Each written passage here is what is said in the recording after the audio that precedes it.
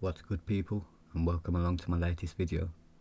Now quickly, before we start, take a look at this painting I found in one of the caves and tell me what you see. Anyway, for those that have watched my video a few months ago on the King Arthur's cave, you may have briefly seen this in the video. Now at the time of my first visit, this particular cave was fenced off with a sign saying it was closed for the winter, which naturally got my attention straight away. Now this is the only one out of many caves and tunnels in the area fenced and locked off. And as you can see, I've now been back recently and it's now accessible. So let's see why this is fenced off, shall we? And just a quick shout out to my mate Dan here, who tagged along, because without him I don't think I would have gone in by myself, and I highly doubt Paige and Octavia would have either. So as you can see here, it's actually open, but it's still only a small opening, which begs the question as to why. And here's Dan getting in as well, just so you can sort of hopefully see that even like I say, it's open, but it's quite hard to get into either way.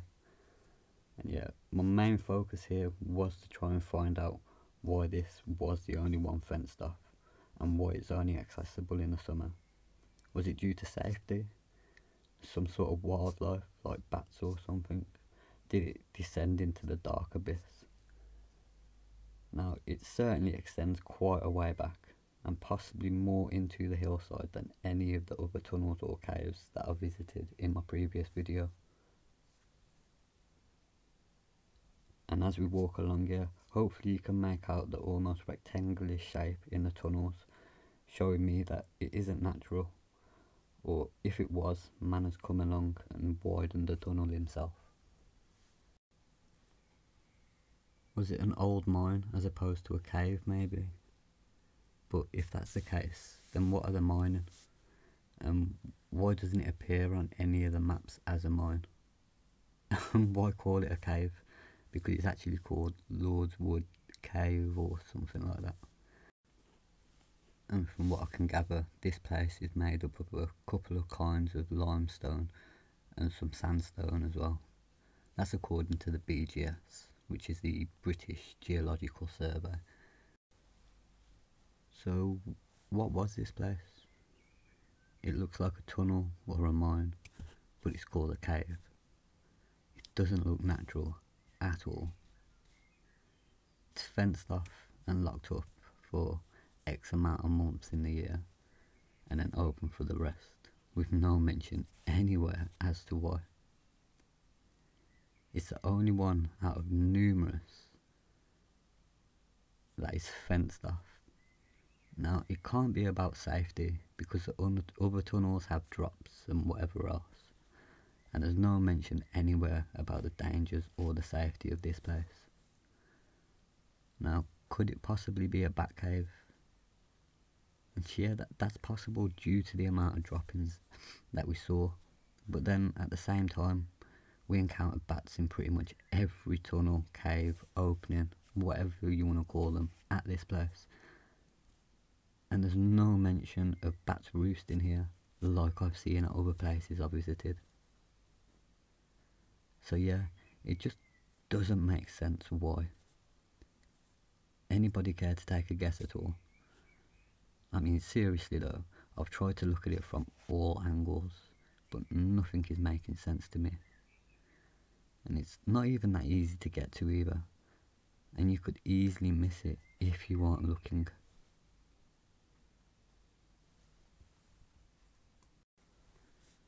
You know, I'm not sure if I show many of the markings here, because I really was confused by the place, but it did look like the marks of a pneumatic drill in places.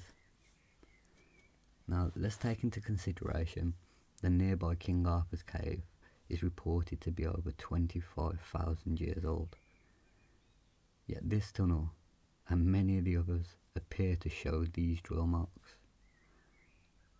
Now, were they using drills 25,000 years ago? Or has man been in more recently with the drills? In which case, why? What were they doing? What were they looking for? Again, it brings me back to why this is the only one I found that is fenced off. And like I've said, there's no mention as to why. It even forks off and goes different directions that seem to go on for ages. Now we did take a left down one of them and walked for what felt like a while before we decided it was getting a little cramped and turned back to venture further in the other direction. And yeah, I have to say, it was so nice in these caves. I think outside it was like 26 degrees with little to no wind. So yeah, being quite deep into the hillside, it was quite refreshing in the cooler temps.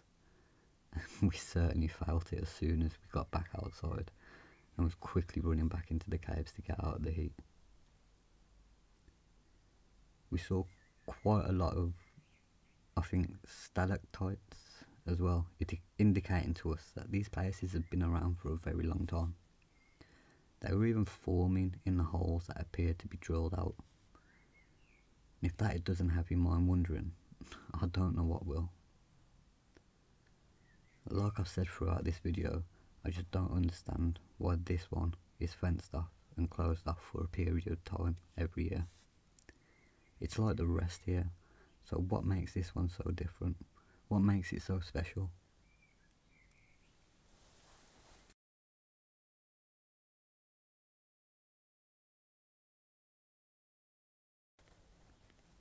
So looking forward to Kimber now, and it looks like it's either going to be the 24th or the 25th of June, or the 8th or 9th of July. So can those that are coming along let me know which they'd prefer, but I probably will be going with the latter just to give yourselves more time.